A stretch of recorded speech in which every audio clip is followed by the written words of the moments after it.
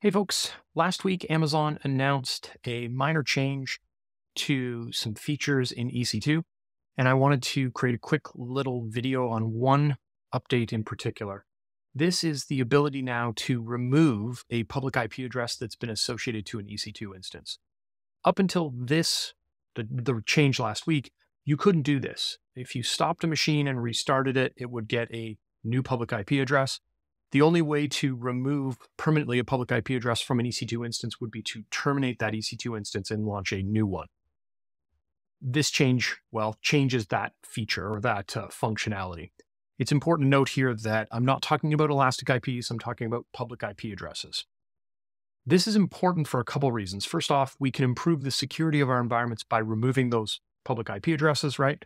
Less ingress points. But also remember that AWS now charges for those public IP addresses. So if you wanted to go through and clean up some IPs, maybe that you had assigned to EC2 instances, and you're realizing that that's not a great idea anymore, you can do that. So I'm going to show you how to do this through the Management Console as well as through the CLI. Okay. I've already created a VPC. I used a VPC template that we make available on our GitHub. I'll share a link to that in the description for the video. And I've launched an EC2 instance. One of the things that I had to do here, our VPC deployment disables automatically assigning public IP addresses to resources, EC2 instances in this case, that we deploy into a public subnet. So I overrode that setting and I've got a public IP. Changing this is actually quite simple. The way I'm going to do it is I've selected my instance. I'm going to go to networking. And I'm going to scroll down and I'm just going to click on the ENI, the Elastic Network Interface. And then I'm going to go to Actions. I'm going to say Manage IPs.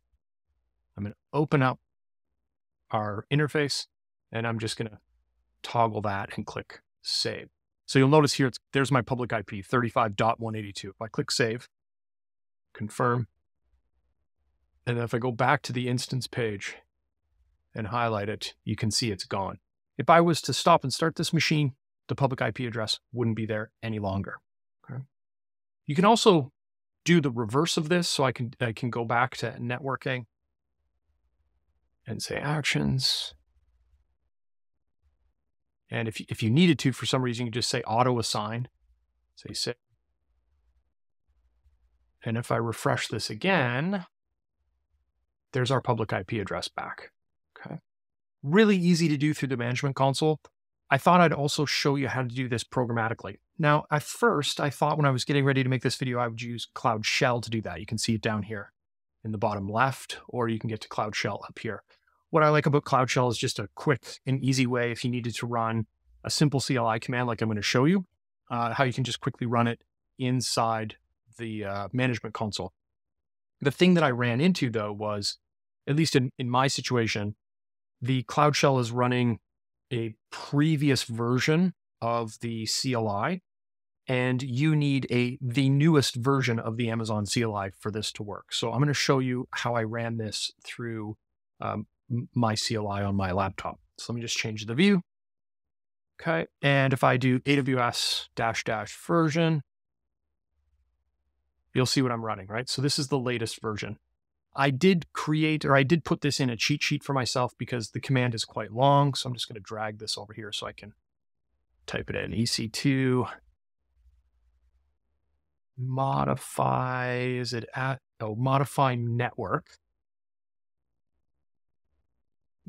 And then what we need is the network interface ID. So let me grab that from the other screen.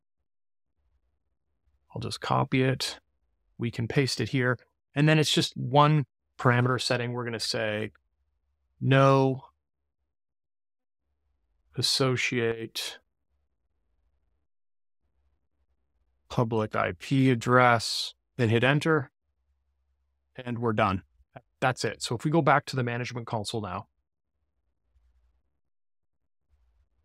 and I refresh this again, our public IP is gone. Sorry, I'm on the interface view. Details here. So there's no public IP address. So there you have it. A quick and easy way to improve the security of your account by removing those public IP addresses. but also to reduce the cost potential in your account, again, by removing those public IP addresses that you now pay for. Okay, great. So that's the video. Thanks for watching.